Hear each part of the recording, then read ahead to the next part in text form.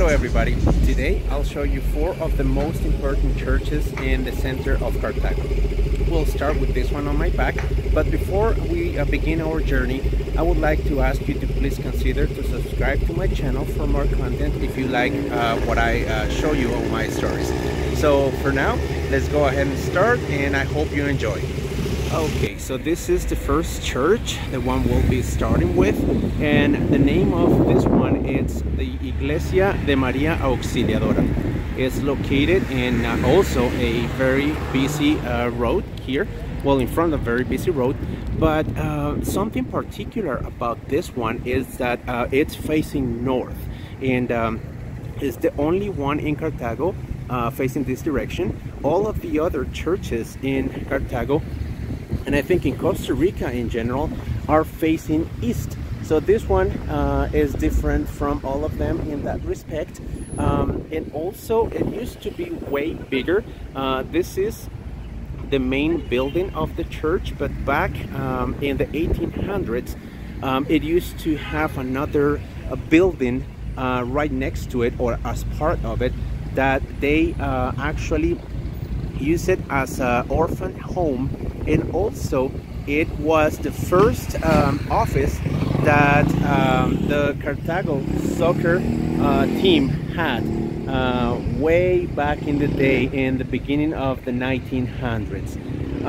This one is the first church that we have in our list, and as you can see, is very well preserved for the age. It's very small, very small. Let me see if we can take a small glimpse inside. But it is located in an area that is very well taken care of, with green areas and places for the kids to play and everything. Here's the inside of it. It's very small, but pretty nice. And here you have it. Again, this is the María Auxiliadora Church. Okay, this one here is the Iglesia de los Padres Capuchinos. It is a Franciscan order, the same one that the Pope Francis belongs to. And yeah, it is located here in a very busy road. But I wanted to take a few seconds and show it to you guys. Is the Padres Capuchinos church. And this one here is the Cathedral of Cartago. It was built I think around 1954 and 1960, and well, it has seen better days, as is pretty evident here. But this church has been undergoing remodelation for the past about 10 years. However, it looks like they ran out of money or something, because it's been like this for quite a while. However, it's very important for the Catholic Church because it's been declared a cathedral. So here it is again in a very busy part of Cartago as far as cars go.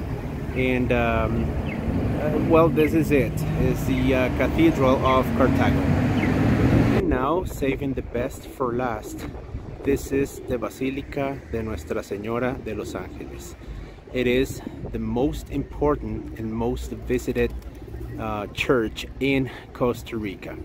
I made a video about the story of how this church was built, and also the story behind it. So I encourage you to look for it and look at it. And every August 1st, there is a huge pilgrimage that takes place and bring millions of people all the way from San Jose to this church right here in Cartago, all walking.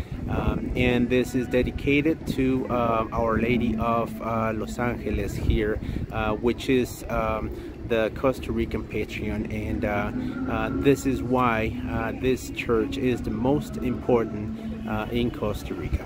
And here you have it. This is the end of our small